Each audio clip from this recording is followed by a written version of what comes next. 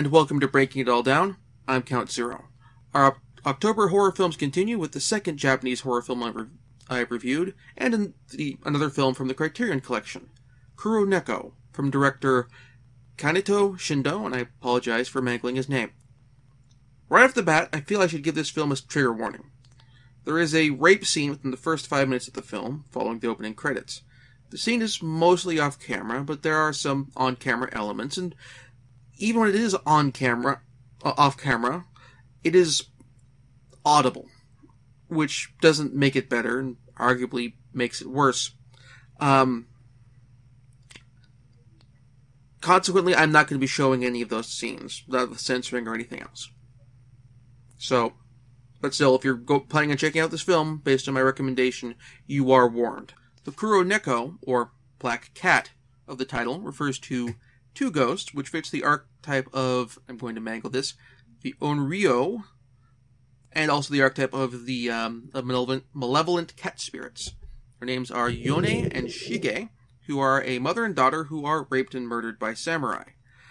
They in turn haunt Kyoto, killing samurai, ripping open their throats, and feeding on their blood.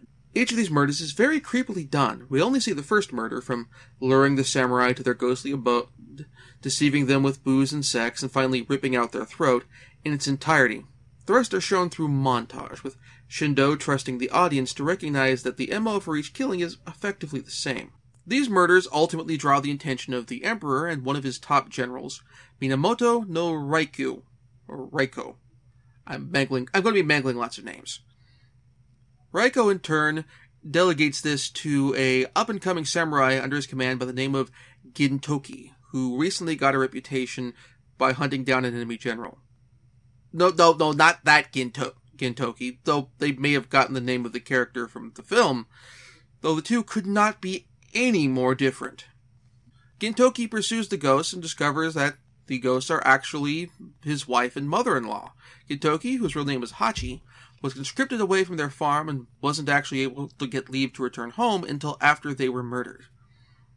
Gintoki is in turn torn by this, as he still loves his wife, but he also has his duty to his lord.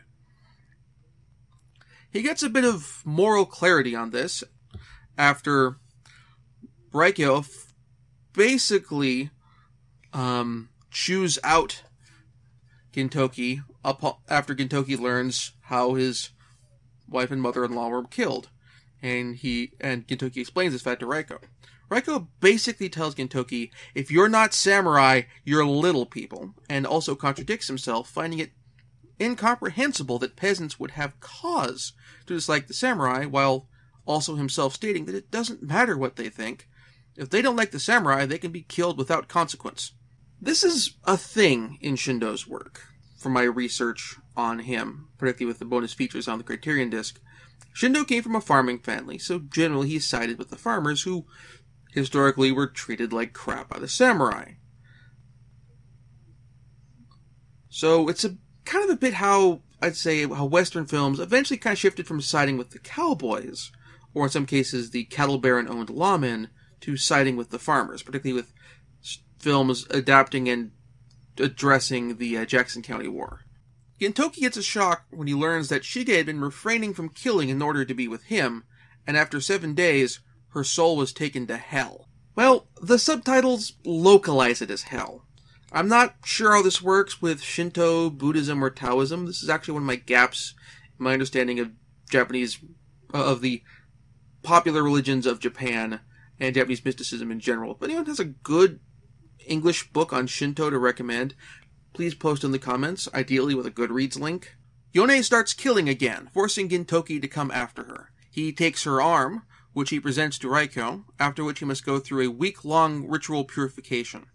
On the 7th day, Yone tries to break in and steal the arm, using tactics ranging from the overtly mystical to something kind of out of the Land Shark sketch from Saturday Night Live, leading to a final confrontation between the two, which I will not spoil here. This is an incredibly well-done piece of horror cinema. Shindo and his cast take elements from kabuki and no, along with Western cinematic techniques that all fit together in a wonderful fashion. If you've never seen this film before, and you're okay with a film that has a rape scene, admittedly a narrative important rape scene, but a rape scene in it, I strongly recommend you check it out. It's absolutely worth your time. Next time, I have a more mundane work I'll be covering. If you enjoyed this show, please like and subscribe to the video and the channel, respectively, for notifications for when future episodes come out. Also, feel free to toss a few bucks my way, either on a monthly basis through Patreon, which is linked above, or through my tip jar. If you go through the Patreon route for $5, you get your name mentioned in the credits. At the $15 level, you will get to decide what I review in the future. I do have the right of refusal on this because I have to be able to get a copy of it. And there's a few things I'm not covering. But I will certainly consider and review stuff that is requested, particularly if you pledge at the $15 level. Additionally, once or twice a week, I do a live stream on twitch.tv. Please feel free to follow my channel if you're interested in watching me play RPGs or other games. Currently, I'm making my way through Dragon Age 2 as of this recording. Finally, on November 7th, 2015, I am going to be doing a live stream for 24 hours to raise money for Doernbecher Children's Hospital through Extra Life. I had an announcement video earlier. Please check that out. I am going to have a link to where you can donate in the show notes. This whole thing is done through the Children's Miracle Network, which means if your employer does something with Children's Miracle Network, you can get matching dollars, or may be able to get matching dollars. 100% of all money donated goes to Doernbecher. Thank you very much for watching. I'll see you next time.